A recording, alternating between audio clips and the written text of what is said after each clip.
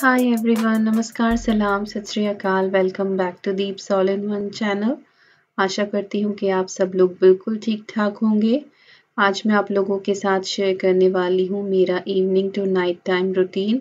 बहुत ही अच्छी सी रेसिपी आज मैं तैयार करने वाली हूँ, तो मेक श्योर कि आप वीडियो को एंड तक देखें। And thank you so much best wishes भेजने के लिए। मेरी तबीयत अब पहले से बहुत ठीक है, फीवर वगैरह अब कुछ भी नहीं है। खांसी बहुत ज़्यादा रही है मुझे, तो उस वजह से मेरा गला जो है वो अभी भी थोड़ा सा ख़राब है, लाइक खराश टाइप है। खांसी अभी नहीं है, तो इसीलिए आपको मेरी आवाज़ से अंदाज़ा लग जाता है। पिछली एक दो वीडियो जो थी उसमें आपने कमेंट किया है कि दीपिका अभी भी आपकी आवाज़ जो है वो ठीक नहीं लग रही है, आप ध्यान रखें। तो मैं परफेक्टली फिट हूँ, लेकिन क्योंकि जब वीडियो का वॉइस ओवर करती हूँ तो लगातार बोलना पड़ता है, तो इसलिए आवाज़ ऐसी हो जाती है। अदरवाइज़ फ़िलहाल कोई प्रॉब्लम नहीं है और मैं बिल्कुल ठीक हूँ। And again thank you so much. आप सभी लोग फैमिली का पार्ट बन चुके हैं, बिल्कुल फैमिली मेंबर्स की तरह हैं, इतना ध्यान रखते हैं, इतना समझते हैं। Thank you so much. कुछ लोगों को थोड़ी सी शिकायत है कि मैं कमेंट्स के रिप्लाई नहीं कर पा रही हूँ आजकल, तो बहुत ज़्यादा देर बैठा नहीं जाता है मुझसे, कमर जो है वो दर्द करने लगती है। तो मैं सोचती हूँ कि जो वीडियो है मेरे पास तो मैं उनको एडिट करके डाल दूँ, तो एटलीस्ट आप लोगों को एक नया कंटेंट देखने को मिलता रहेगा। और जो कमेंट्स हैं वो आप करते रहिए, मैं ईच एंड एवरी कमेंट्स को पढ़ती हूँ और जैसे मुझे टाइम मिलता जाएगा मैं सभी कमेंट्स के रिप्लाई करूँगी। तो हो सकता है थोड़ा बहुत लेट हो जाए, लेकिन आपको रिप्लाई ज़रूर मिलेगा, तो प्लीज़ समझें इस बात को। फ़िलहाल है चाय का time and you all know कि ये टाइम हम बहुत बहुत इन्जॉय करते हैं। तो यहाँ पर बातचीत चल रही है और साथ में चाय और बिस्किट जो है वो चाय में डुबाकर हमेशा जो है हम ऐसे ही खाते हैं। और यहाँ पर जो साहब हैं मेरे, वो ऐसे साइलेंट जोक मार देते हैं कि वो बिल्कुल सीरियस रहकर जो होते हैं कॉमेडी कर देते हैं, वो उस टाइप के हैं। और मैं हँसते-हँसते फिर पागल हो जाती हूँ।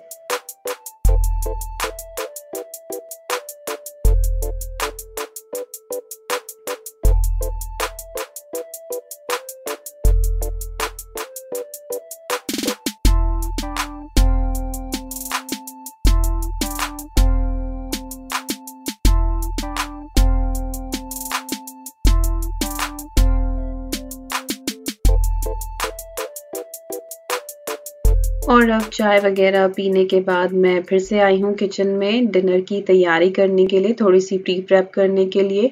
तो यहाँ पर मैंने अराउंड हाफ कप के करीब बेसन लिया है और उसमें मैंने बिल्कुल थोड़ा-सा पानी डाला है और उसके बाद उसको मैंने घोल लिया है। शुरू में आप थोड़ा-सा पानी डालें, नहीं तो फिर लम्प्स वगैरह पड़ जाते हैं, तो थोड़ा पानी डालकर इसको अच्छे से घोल लें ताकि बिल्कुल भी गुठली ना रहें, गाँठें ना पड़े, अदरवाइज़ फिर ये स्मूथ नहीं बनता है। इसके बाद मैंने यहाँ पर डाली है इसमें दही, और दही जो है वो मैंने अराउंड डाली होगी 1½ कप के करीब। बेसन की क्वालिटी पर भी डिपेंड करता है। इस बार का जो मेरा बेसन है वो बहुत ज़्यादा थिक नहीं करता है, तो इसलिए मैंने ½ कप के करीब लिया है। लेकिन अगर आपका नॉर्मल बेसन है तो शायद यहाँ पर ½ कप से कम में भी काम चल जाएगा। तो ½ कप बेसन है, 1½ कप दही है और उसके बाद मैंने इसमें इनफ वाटर ऐड किया है, अराउंड 1½ कप ही होगा यहाँ पर। तो इतनी मैंने तैयारी फ़िलहाल करके रख दी है और यहाँ पर स्टडी टाइम चल रहा है। अद्वी जो है आजकल स्कूल में पढ़ रही है ग्रेट फायर ऑफ लंदन के बारे में, और इसके ऊपर उसने एक वीडियो भी बनाई है जो उसने अपने चैनल पर पब्लिश की है। तो मैं उस वीडियो का लिंक डाल दूँगी डिस्क्रिप्शन बॉक्स में, अगर आपने नहीं देखी है वो वीडियो। और अद्विका चैनल अगर आपने सब्सक्राइब नहीं किया है तो प्लीज़ सब्सक्राइब करें। वो डेली पूछती है मुझसे कि मम्मा कितने सब्सक्राइबर हैं, have I got million subscriber. बच्चे हैं, उनको क्या पता कि मिलियन सब्सक्राइबर गेट करने के लिए कितना कुछ करना होता है। अभी तो मम्मा जो है वो ही मिलियन के करीब नहीं पहुंची हैं। तो यहाँ पर उनकी पढ़ाई चल रही है और मैं फिर से आई हूँ किचन में खाना बनाने के लिए। तो ये लोग डाइनिंग टेबल पर बैठे रहते हैं, मैं यहाँ कुकिंग करती रहती हूँ, तो साथ-साथ बातें भी चलती रहती हैं और काम भी ईज़ी हो जाता है। तो कढ़ाई चढ़ाई है मैंने और ऑयल डाला है, उसमें थोड़ा-सा हींग डाला है और राई डाली है और जीरा डाला है 1-1 चम्मच। साथ ही मैंने यहाँ पर ड्राइड रेड चिली डाली है, करी लीव्स डाला है और मैंने यहाँ पर डाल दिया है जिंजर थोड़ा-सा, जिंजर मैंने बारीक-बारीक काटा है। इसके बाद इन चीज़ों को आप हल्का-सा सौटे कर लें और जैसे ही ये हल्का-सा आपका फ्राई हो जाए, इसके बाद हम इसमें बाकी मसाले डालेंगे। तो मैंने 1 चम्मच यहाँ पर कोरिएंडर पाउडर, धनिया पाउडर डाला है और 1 चम्मच ही मैंने यहाँ पर हल्दी पाउडर डाला है, आधा चम्मच कश्मीरी रेड चिली पाउडर डाला है और ये जो कश्मीरी रेड चिली होती है ये रंग बहुत अच्छा देती है और तीखी बहुत कम होती है। और जैसे ही ये आपका हो जाए मसाला, इसके बाद आप इसमें जो हमने दही का बेसन का घोल बनाकर रखा था वो आप इसमें ऐड कर दें और इसके बाद हीट को आप हाई करके इसको लगातार चलाते रहें। थोड़ी देर बाद आप देखेंगे कि बिल्कुल हल्दी का कितना अच्छा इसमें कलर आ जाता है। तो शुरू में जब आप दही डालते हैं तो वो बिल्कुल सफ़ेद-सफ़ेद लगता है, लेकिन पकते-पकते इसमें बहुत अच्छा कलर आ जाता है और जब तक पहला बॉयल ना आए तब तक आपको इसको लगातार चलाना है, अदरवाइज़ जो आपकी ये कढ़ी है ये फट जाएगी। और आई थिंक मेरे चैनल पर ये कढ़ी की 4th रेसिपी है जो मैं शेयर कर रही हूँ और हर रेसिपी डिफरेंट टाइप की है, डिफरेंट टेस्ट की है।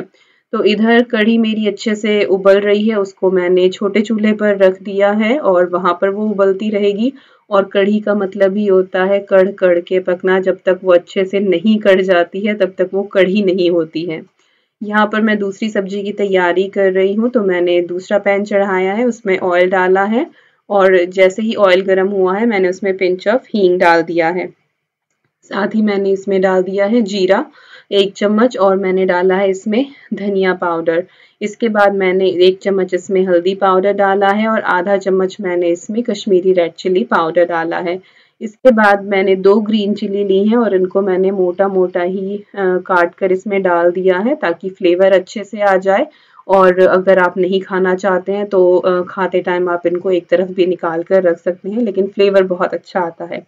इधर मैंने 4-5 मीडियम साइज़ के जो आलू हैं वो इस तरह से काट के रखे थे क्यूब्स में, वो मैंने इसमें ऐड कर दिए हैं। और आपने नोट किया होगा कि आज की जो दोनों रेसिपी हैं वो बिना प्याज लहसुन के बनी हैं, तो आप इनको लाइक फास्ट में भी बनाकर खा सकते हैं अगर आप अन्न वगैरह खाते हैं तो। तो ये बिना प्याज और लहसुन की हैं तो बहुत अच्छी बनती हैं।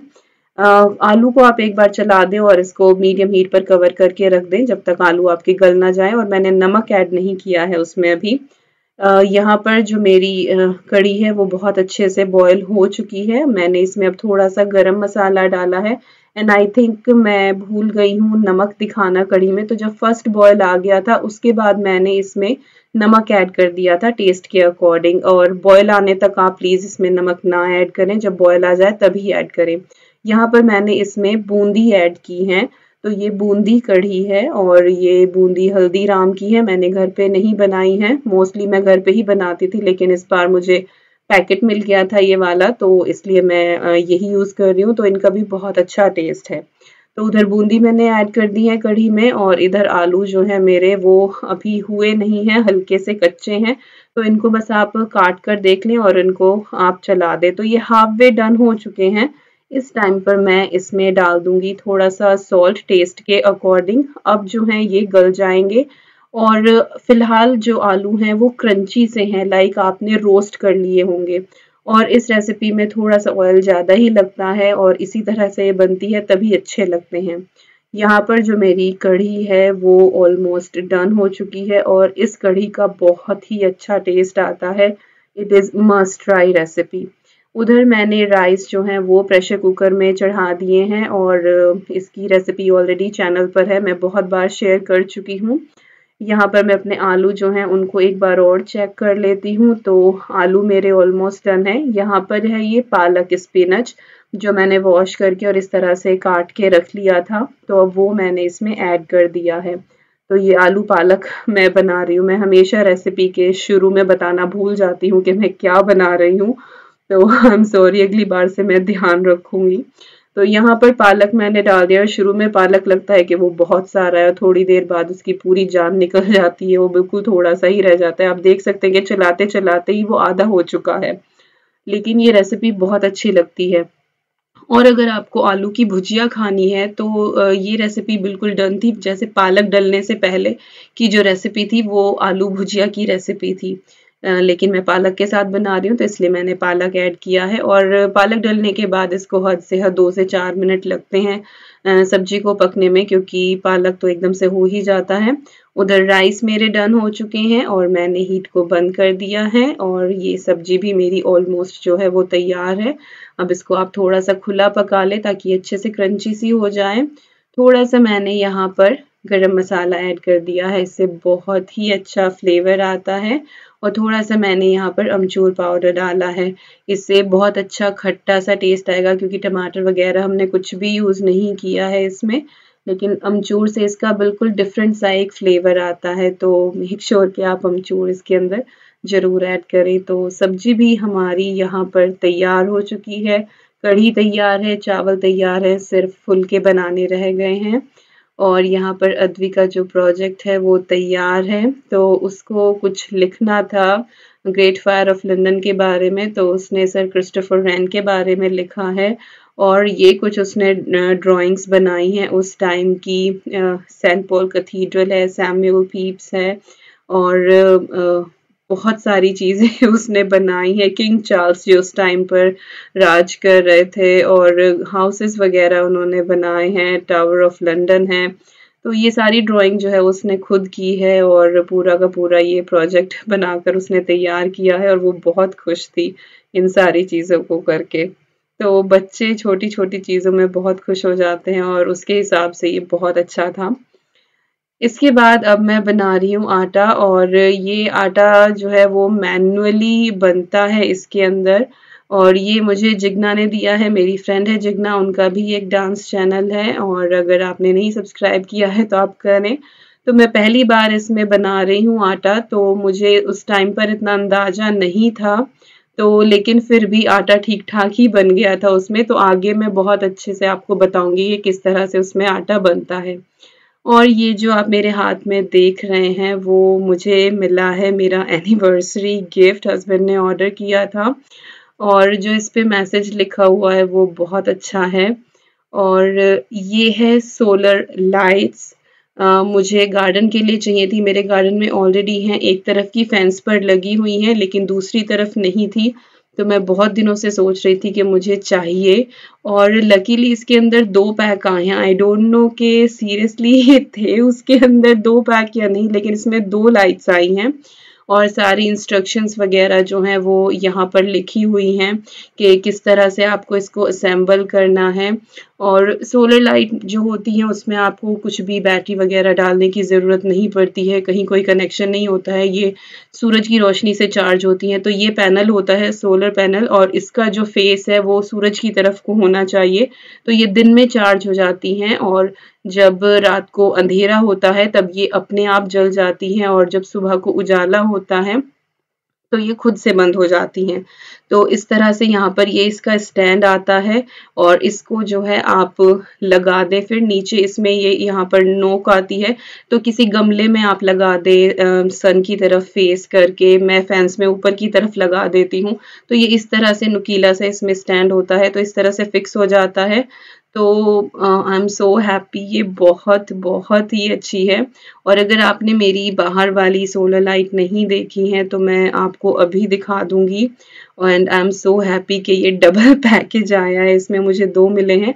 इस प्रोडक्ट का जो लिंक है वो मैं डिस्क्रिप्शन बॉक्स में डाल दूंगी, आप चाहें तो चेक कर सकते हैं। And it is really reasonable cost, बहुत ही कम प्राइस में आ जाता है। और बेस्ट पार्ट तो इस बॉक्स का जो मैसेज है वो है, आप वीडियो पॉज करके इसको पढ़िएगा ज़रूर। और ये है मेरी सोलर लाइट्स बाहर की, अगर आपने नहीं देखी थी पहले, तो ये इस तरह से जल जाती हैं और बहुत अच्छी लगती हैं। बहुत ज़्यादा रोशनी नहीं होती हैं, लेकिन हर दिन आपको दिवाली का फील ये देती हैं, तो बहुत अच्छी लगती हैं। रात के टाइम गर्मियों में बाहर बैठे लाइट्स जली हुई हों तो बहुत अच्छा लगता है। इसके बाद यहाँ पर अब मैं सेकने लगी हूँ रोटियाँ।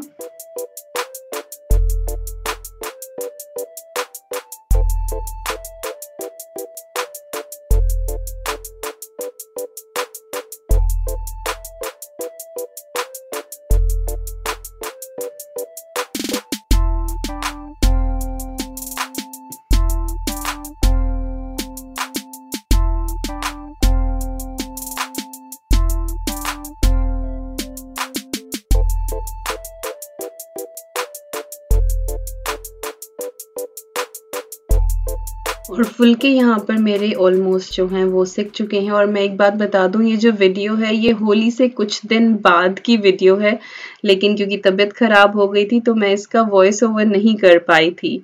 तो आज इसीलिए ये वीडियो, क्योंकि मुझे लग रहा था कि शायद कुछ लोग मेहंदी देखकर सोचेंगे कि मेहंदी लगी हुई है हाथ में, तो ये होली से कुछ दिन बाद की वीडियो थी, इसीलिए मेरे हाथों में मेहंदी है।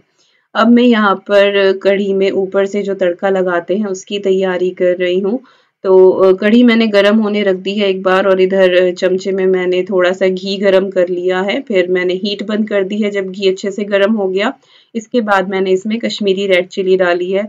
हमेशा जब भी आप लाल मिर्च डालें ऊपर से तड़का लगाने के लिए, तो हमेशा हीट जो है उसको आप बंद कर दें और उसके बाद फिर जो है आप उसमें मिर्च डालें, अदरवाइज मिर्च काली हो जाती है, उसका लाल रंग नहीं आता है, वो अच्छी नहीं लगती है। तो ये देखिए कितनी यमी सी ये कढ़ी बन के तैयार हुई है। अद्विक को बिना ऊपर के तड़के की खिला दी थी क्योंकि वो इतनी मिर्च नहीं खाती हैं।